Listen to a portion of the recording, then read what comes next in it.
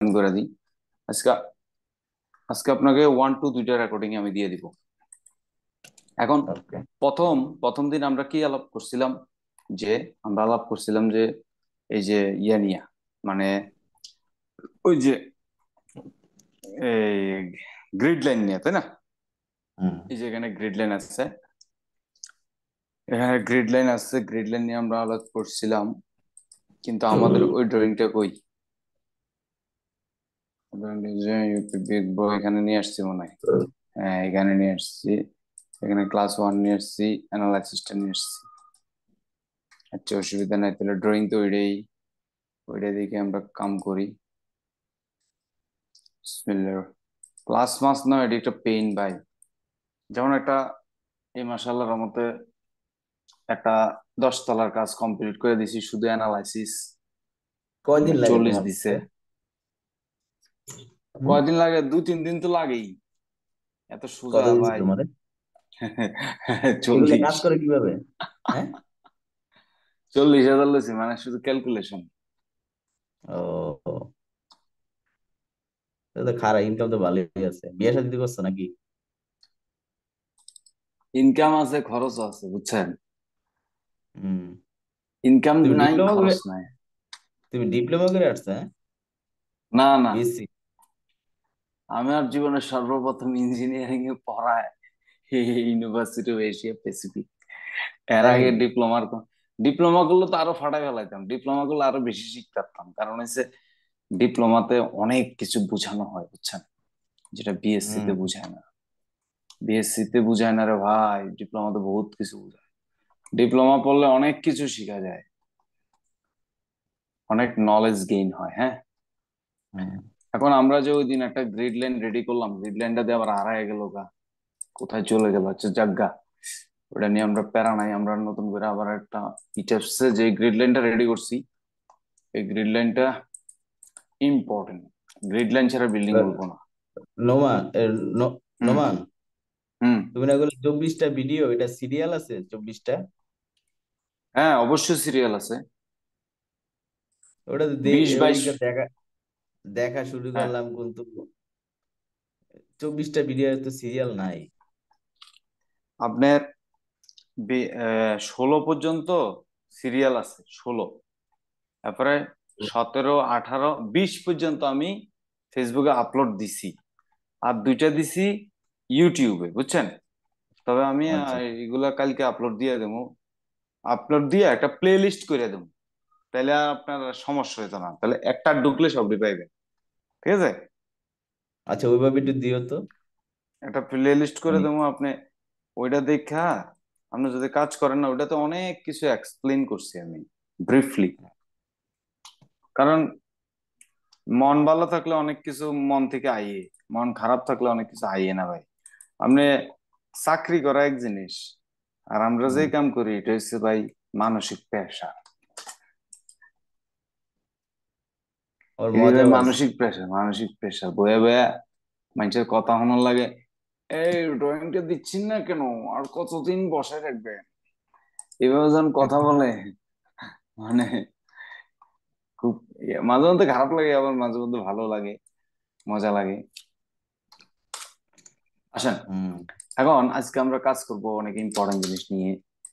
এটা হচ্ছে এটা হচ্ছে আমাদের ওই দিনের লেআউটটা। হ্যাঁ, আমরা হুম। জাস্ট লেআউটটা এখানে একটু বুঝে নিলাম। বিসমিল্লাহির রহমানির রহিম। তাহলে আমরা একটু ইটেপসে চলে যাই। ইটেপসে যদি যাই, যে আমরা গ্রিড লাইনটা আপাতত তৈরি করছিলাম, তাই তো? গ্রিড লাইন ছাড়া আর কিছু হুম। তৈরি করি নাই। তো আজকে মোটামুটি আমরা মডেল টডেল রেডি করার জন্য যে ম্যাটেরিয়াল গুলো দরকার, এগুলো নিয়ে আলোচনা করবো। আপনি জাস্ট সিম্পলি বুঝে নেন যে একটা 4 তলা বিল্ডিং কেমনে ডিজাইন করে, পলিসিটা বুঝে নেন, এই হচ্ছে পলিসি।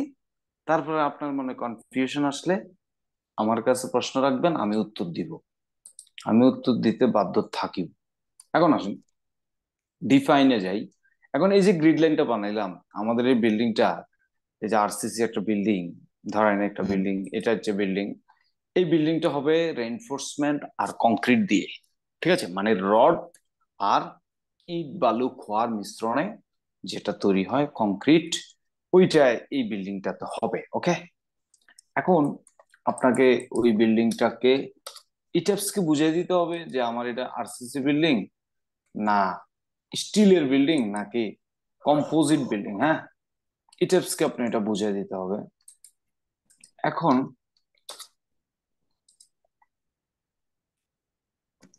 এখন যে আরেকটা কথা বলি, একটু আগে বললেন না ইনকাম তো ভালোই। এখন 19,000 স্কোয়ার ফুটের 9 তলা বিল্ডিং, আমি ক্যালকুলেশন করছি যে ভাই আমার কোমরটা তো এখনো ধরা ভাই। কারণ এটারে রেজাল্ট বারবার নিয়ে নিয়ে চেক করে করে করে করে আউটপুট বের করতে হয়।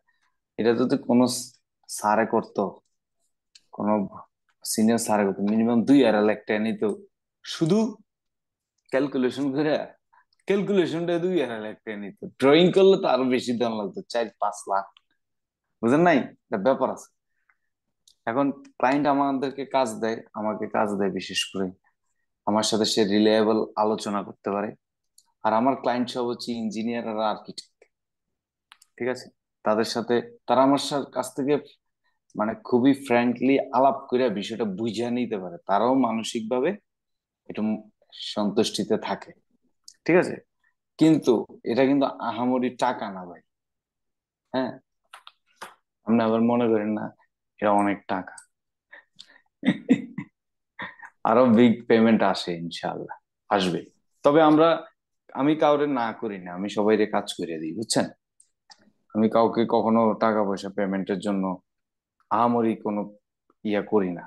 আমার মনে হচ্ছে কি, ব্যক্তি একটা কাজ দিতে চাচ্ছে মানে অ্যাজ এ কনসালটেন্ট হিসেবে আমার কাছে কাজ থাকতে হবে, বুঝতে পারছেন? অ্যাজ এ অবশ্যই। কনসালটেন্ট হিসেবে আমার কাছে কাজ থাকতে হবে।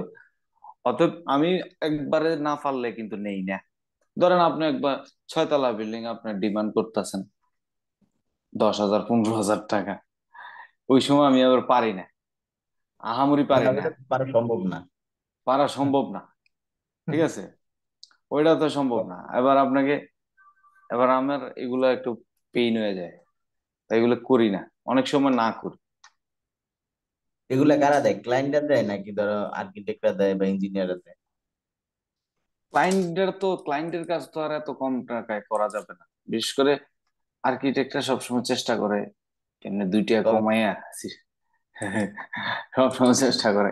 তারপরও কি করবো, মানে এটা আর্কিটেক্ট ইঞ্জিনিয়ার ভাই ভাই কাম করতে হয়, তাহলে কইরা দিই, না করি না, বুঝছেন? আস্তে বাড়ে। যেমন অনেক আমার যতগুলো আর্কিটেক্ট আছে, এক একটার সাথে আজকে 3 বছর 4 বছরের রিলেশন, কেউ আমাকে ছেড়ে যায় না, ঠিক আছে? আমি এটিরে নাও করতে পারি না। কিন্তু এখন একটু বাড়ছে। 2019 সালেও 15,000 টাকা দিছে, 2023 সালেও এ যদি 15,000 টাকা দেয় তাহলে কি হয়? বুঝলেন না? 2023 সালের বিল্ডিং গুলো দাঁড়ায় গেছে, 2019 সালের বিল্ডিং গুলো ওই সময় দাঁড়ায় গেছে, 2023 সালের গুলো তো হচ্ছে। আমি ওইটা দিয়ে বুঝে আর কি। আমি কই আপনারা 2019 সালে যেই রেটটা ধরতেন আমার জন্য একটু আপগ্রেড করেন, বুঝেনি তো দেশের জিনিসপাতির দাম বাড়ছে। কারণ তারাও তো কি করবে, মানে ক্লায়েন্ট বেসিস কাজ যারা করে তারা কিন্তু খুব পেরেশানিতে থাকতে হবে। কারণ বাঙালি এমন জাউরা ভাই, রড কিনবো 92,000 টাকা টন দিয়ে, কিন্তু ইঞ্জিনিয়ার টেয়া দিত না, আর্কিটেক্ট টেয়া দিত না। আসেন, তাহলে স্ট্রাকচার ডিজাইন শিখে তাহলে কি জীবন লস? নো, স্ট্রাকচার একটা ফিলোসফি, এটাকে ভালোবেসে কাজ করি, এটা হচ্ছে ব্যাপার। তাহলে এটা যদি খেয়াল করেন, আমার কিছু কলাম মিস হয়েছে, কলাম গুলো পয়েন্টে বসাইলে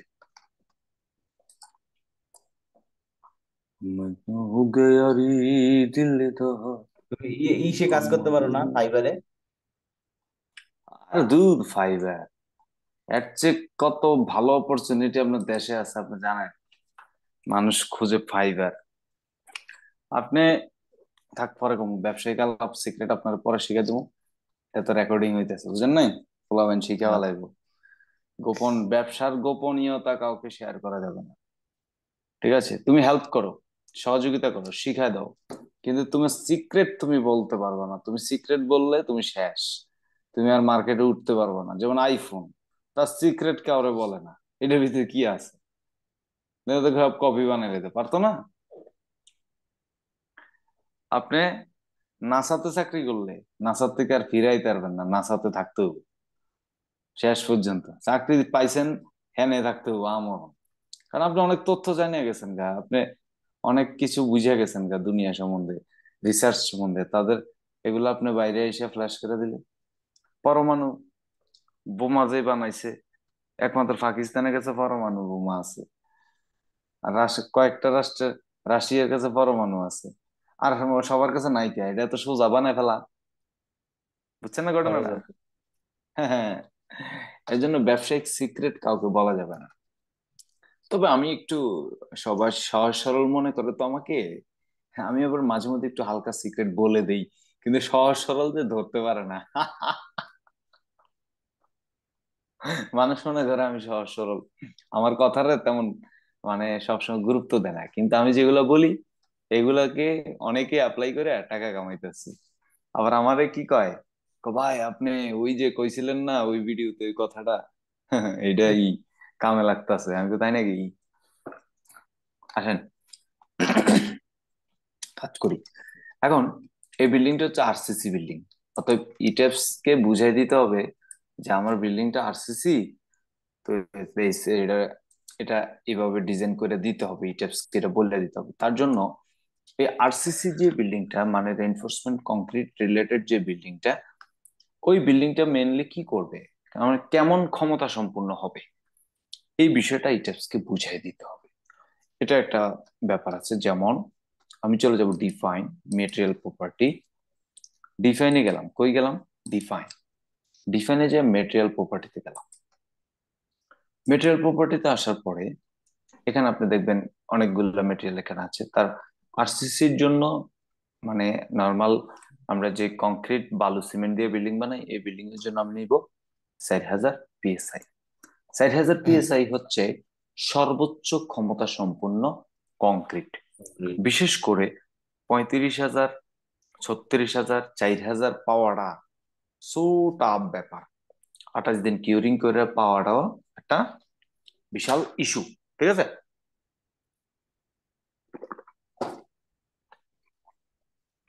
তাই আপনি যদি গ্রাম অঞ্চলে কাজ করেন, আর আমি যদি আপনাকে আমার অভিজ্ঞতাটা শেয়ার করি, 8 বছরের অভিজ্ঞতা, দীর্ঘ 8 বছরে আমি যতগুলা বিল্ডিং ডিজাইন করছি, 700-800 বিল্ডিং তো ওই বই, কথা বুঝুন, কিন্তু টেয়া নাই আরে।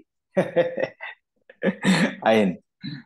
তো ওই এক্সপিরিয়েন্স থেকে আমি আপনাকে বলি, ইটেপস কে আপনি এমন একটা রিজনেবল মেটেরিয়াল প্রপার্টি দিবেন, এটা দিয়ে আপনার বাস্তবে যেভাবে কাজটা হবে সেটাও ইফেক্টিভ হবে।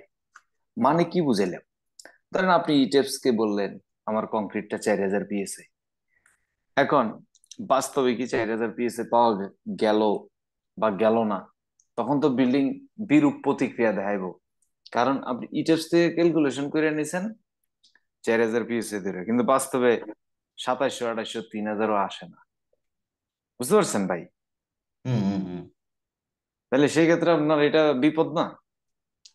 অবশ্যই। তাহলে আপনি ইটেপস কে বুঝিয়ে দিবেন, ইটেপস কে এমন ভাবে পরিচালনা করবেন, কন্ট্রোল করবেন, ইটেপস কে এমন ভাবে মেটেরিয়ালটাকে ডিফাইন করে দিবেন, মানে কংক্রিটের ক্যাপাসিটিটাকে ডিফাইন করে দিবেন, যেটা বাস্তবে সচরাচর হয়। কথাটা কি বুঝতে পারছেন? হুম।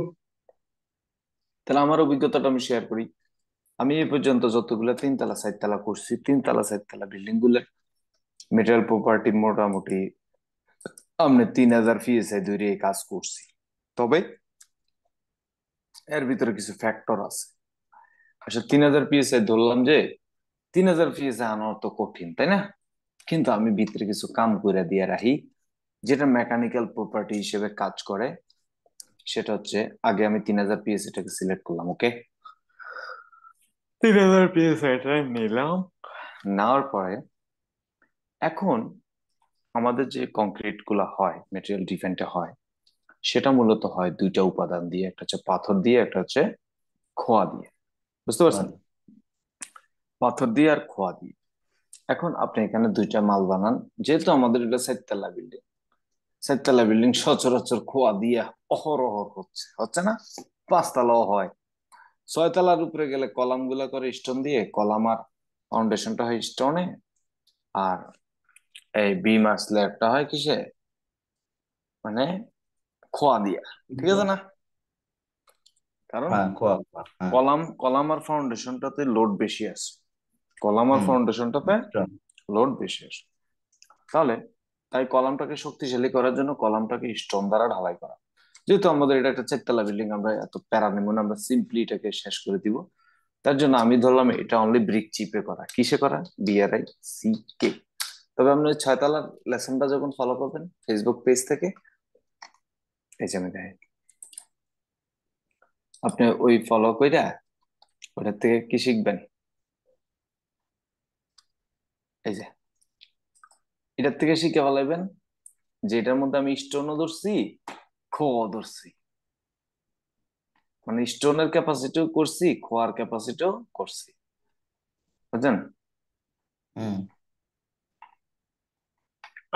এই যে এখানে আমাদের যে চ্যাপ্টার, এই যে এটা তো হচ্ছে ব্যাচ 4 এর ক্লাস। এখানে যে ক্লাসগুলো আছে, হ্যাঁ, এটার মধ্যে এগুলোর মধ্যে খুব আপডেট আলোচনা করা আছে। বুঝছেন নি ভাই? আপনি হুম। আপনারা আমি প্লে লিস্ট করে দেবো, প্লে লিস্ট অনুসারে আমি প্লে লিস্ট করি নাই, আমি সিরিয়ালি দিয়ে রাখছি। প্লে লিস্ট করলে ভিডিও এক জায়গায় জমা হয়ে যায়, আমি পরে খুঁজে পাই না। আচ্ছা, প্লে লিস্ট করে দেবো। তাহলে এই আলোচনাগুলো আপনি একটু আপডেট আলোচনা পাইবেন, আর আপনি আমার সাথে 4 তলা বিল্ডিংটাকে সিম্পলি শেষ করবেন, আর কোনো কথা নেই।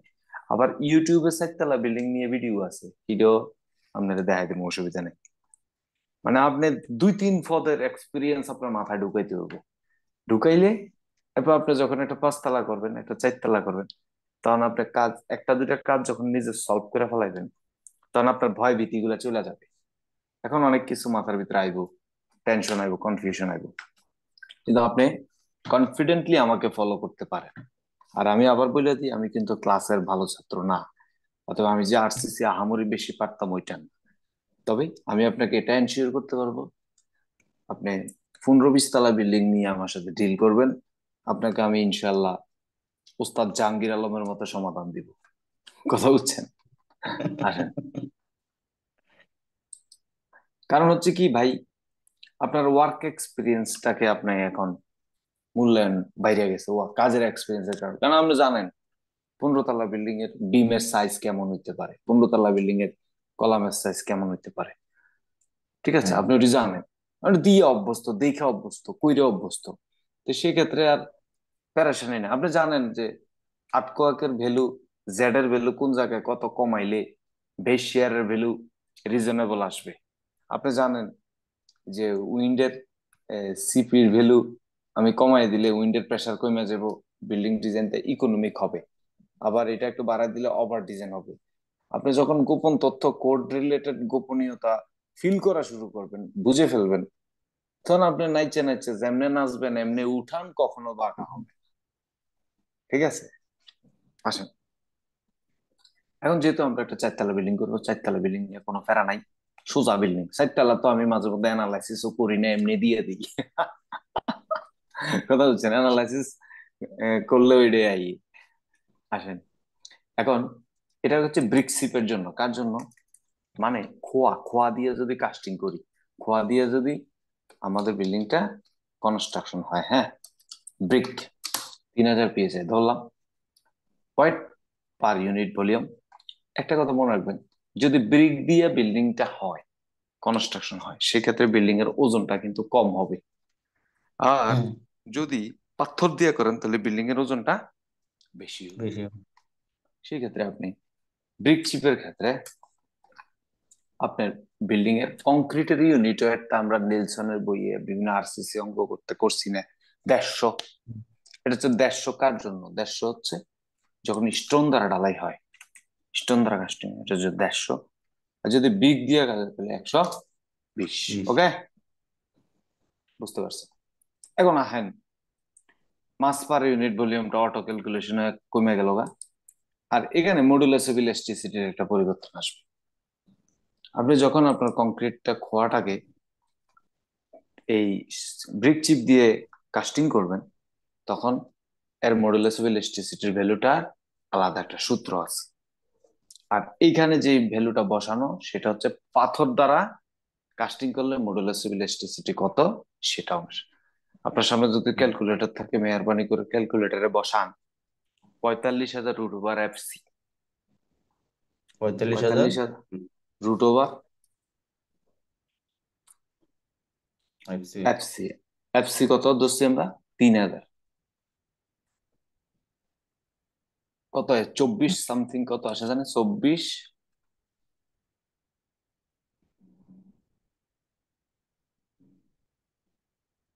24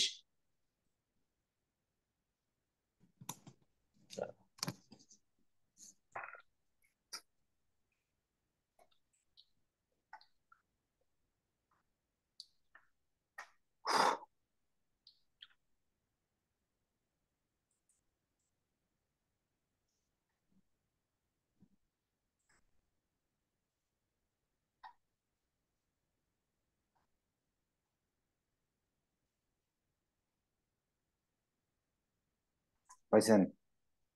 দাঁড়া দাঁড়া একটু। 45,000 রুট ওভার এফসি দেন।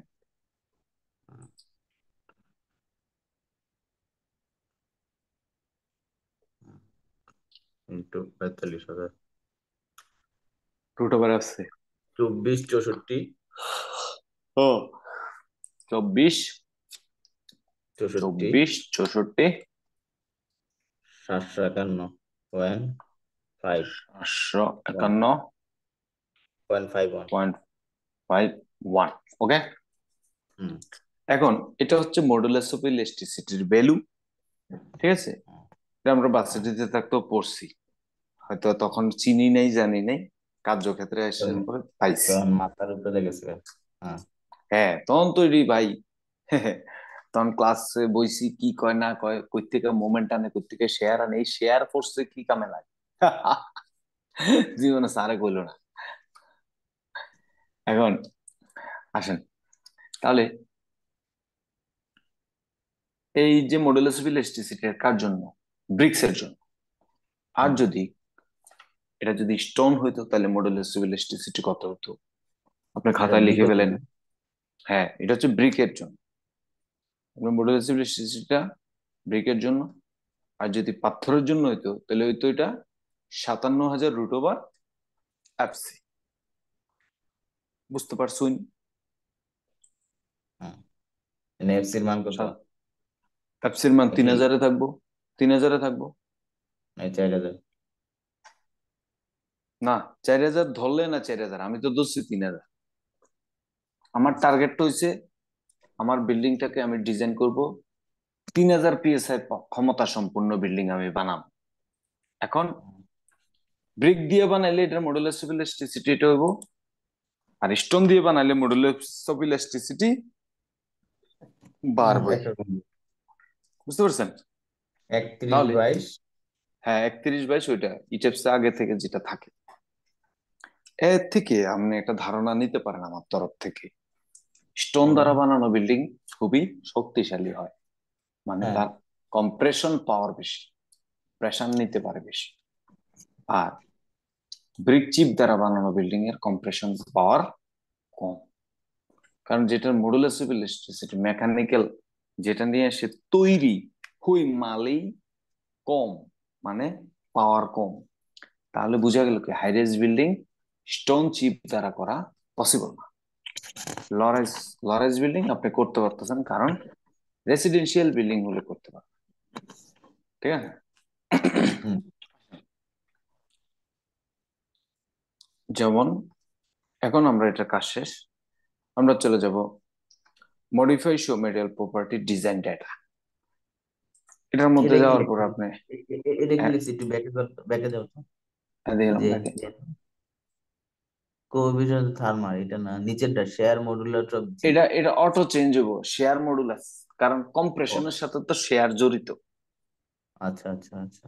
বুঝছেন? বুঝছি। আপনার যদি প্রেসার দেই আপনি ফাইটটা যেতে পারেন, কাইটটা যেতে পারেন, পইরা যেতে পারেন, কারণ না আর হ্যাঁ। লোডের সাথে জড়িত হচ্ছে মুভমেন্ট, রডের সাথে জড়িত হচ্ছে কি মুভমেন্ট। এটা আচ্ছা এতক্ষণ যে রোমান, হ্যাঁ যেটা বলেন। বলতেছি এই যে মডুলার অফ ইলাস্টিসিটি যেটা হলো ব্রিকের, ঠিক না? হুম হুম। তো এখানে কি কমান্ড দেওয়া আছে এটা ব্রিকের ব্রিকের জন্যই দেওয়া আছে। এই যে আমি তো এটা ভ্যালুটা ব্রিকের বহাই দিছি, মানে ভিতরে কিন্তু মাল বহাই দিছি কম, বুঝতে পারছেন? কারণ আমি যদি 31 বসাইতাম তাহলে তো অঙ্ক করে বসাইতাম না, তাহলে মডুলাস অফ ইলাস্টিসিটির মান বেশি বসাইতাম, যদি ওই 57,000 রুট ওভার এফসি হইতো, বেশি হইতো না না। না, আমি তার আমি মানে বলতেছি কি, এটা কি অটো আসছে নাকি তুমি ইনপুট করছো? আমি ইনপুট করছি, ইনপুট। ও আচ্ছা, ঠিক আছে। আপনারা ক্যালকুলেশন করতে বললাম না, আপনার ভ্যালুটাই তো এখানে বসাইছি। আচ্ছা আচ্ছা, ও আচ্ছা, এটা বলো। ঠিক আছে ওকে। ঠিক আছে। তাহলে আপনি design property data, design property ডেটাতে যে জাস্ট আপনি ঢুকেন, ঢুইকা ওইটাই আপনি 3000 পিএসএ আছে কিনা দেখবেন। আর লাইট ওয়েট কংক্রিট ক্লিক করার দরকার নাই। লাইট ওয়েট, আমাদের দেশে লাইট ওয়েট কংক্রিট হয় না, ঠিক আছে? আমাদের দেশে যে বালা কংক্রিট বানায়, এদিকে বিল্ডিং দাঁড়ায় থাকি ডালার রহমত, বুঝছেন? কইছি একটা দিনে ঢালাই দিতে, হাতে দিছে এক সাইড 6 ঢালা। এবার বুঝেন না কোন দেশে বসবাস করি। আসেন, তারপরে অ্যাডভান্স মেটেরিয়াল প্রপার্টি ডেটা, এটার ভিতরে একটু পড়াশোনা আছে আনাম স্যারের। আনাম স্যারের ড্যাম্পিং রেশিওর এটা ম্যাটার আছে। এটা ধরেন ডাইনামিক অ্যানালাইসিস এর ক্ষেত্রে কাজে লাগবে, বুঝতে পারছেন? হুম। আপডেট মাল সামানা ড্যাম্পিং রেশিও কত ধরবেন আপনি, রেসপন্স স্পেকট্রাম অ্যানালাইসিস করতে গেলে ড্যাম্পিং রেশিওর প্রয়োজন হবে। স্ট্যাটিক করতে গেলে ড্যাম্পিং রেশিওর প্রয়োজন নাই। ড্যাম্পিং রেশিও আপনি আনাম স্যারের structure, design of structure 4 sessional ওইখানে এডি পড়ায়। তবে আমি আপনাকে একটা বিষয় এনশিওর করতে চাই, স্টেট্টো নামক একটা সফটওয়্যার আছে, ওই সফটওয়্যার ভিতরে অটো ড্যাম্পিং রেশিও ধরে নেয়। আর ওইখানে রিজনেবল ড্যাম্পিং রেশিওটা আমি সবসময় দেখতাম 0.005। তো এই ড্যাম্পিং ও, রেশিও কি জিনিস? হ্যাঁ, 0.005। কিন্তু এই ড্যাম্পিং কত, রেশিও 9 কি নাকি 5 জিনিস? গুলা? 5, 5। ঠিক কিন্তু আছে। এই ড্যাম্পিং রেশিও কি জিনিস আমি জানতাম না, বুঝতাম না এটা কি কামে লাগে। তো আনাম স্যার যখন এটা পড়ায়, তখন উনি কইছে আরসিসি বিল্ডিং এর ড্যাম্পিং রেশিও হবে 0.005 থেকে 0.008 এর মধ্যে রাখবা। হ্যাঁ, তাহলে আমি এবার বললাম, স্যার 0.005 যদি ধরি তাহলে সমস্যা কি? কয়, কোনো সমস্যা নাই, 0.005 হচ্ছে একটা রিজনেবল ড্যাম্পিং রেশিও, তুমি না ধরলেও এটা ধরবা, ধইরা কাজ করলে সমস্যা নেই। তবে আপনি একটু খেয়াল করেন নিচে দিয়া, model damping A applied response spectrum model time history load case also applied direct in, uh, integration integration. time history load case when model damping being specific। মানে তুমি ডাইনামিক অ্যানালাইসিস, এগুলো কিন্তু পড়াশোনাটা ডাইনামিক অ্যানালাইসিস, মানে আপনার কতটুক damp হবে ব্যাপারটা। তুমি যদি ডাইনামিক অ্যানালাইসিস স্পেসিফিকলি করো, স্পেসিফিক কেসে তুমি এটাকে অ্যাপ্লাই করবা, সবসময় না। আর সবসময় মনে রাখবেন ডাইনামিক অ্যানালাইসিস করলে বিল্ডিং এর লোড আসে কম, বিল্ডিং এর লোড আসে হুম। কম। আর স্ট্যাটিক অ্যানালাইসিস এ বিল্ডিং এর লোড আসে বেশি, এবং কি মেম্বার সব মোটামোটা, জিওমেট্রি গুলো হয় মোটামোটা। কারণ ডাইনামিক অ্যানালাইসিস এ বিল্ডিং কে দুলতে দেওয়া হয়, ঠিক আছে? কিন্তু স্ট্যাটিক অ্যানালাইসিস বিল্ডিং এ দুলতে দেওয়া হয় না, কম্প্যাক্ট করা হয় যেটা, ব্রেস ফ্রেম, বিম কলাম দিয়ে এটা আটকাইলে মোমেন্ট ফ্রেম, ঠিক আছে? আসেন, অনেক কথাবার্তা পাই। তারপর ভেরিয়াস প্রপার্টির স্টিফনেস কোফিশিয়েন্ট ইত্যাদি, কত সেকেন্ড ডলবে, যে টাইম হিস্টোরি অ্যানালাইসিস যে আমরা করি, অ্যাকচুয়ালি আমরা কি আবিষ্কার করার চেষ্টা করি? সেকেন্ড, কত সেকেন্ড দুলবা, কি করবা না করবা, এগুলা আবিষ্কার করা আর কি ভাই, বুঝতে পারছেন? তখন এটা কংক্রিটের ড্যাম্পিং রেশিওটা প্রয়োজন। আসেন, এটা এখন আমাদের দরকার নাই, আর যেহেতু আমরা ডাইনামিকে যাচ্ছি না।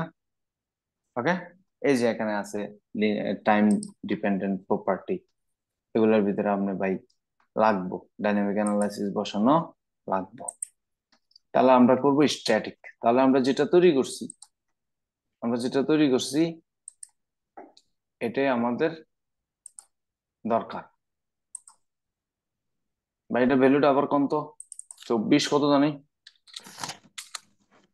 24, 64, 64, 751, 751 পয়েন্ট 51।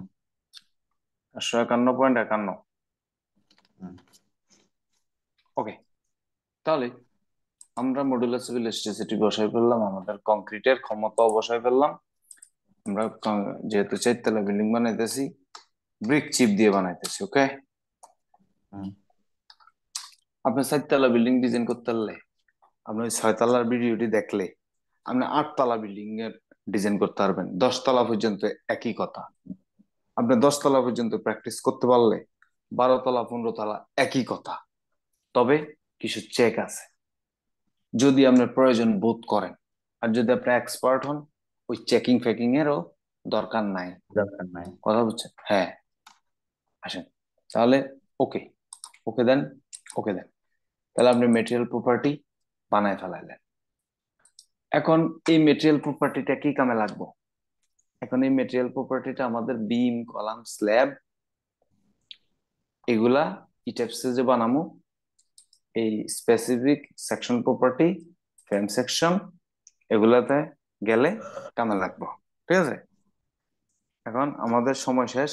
আপনি আবার সেম লিঙ্কে জয়েন দেন 3 নাম্বার ক্লাসে।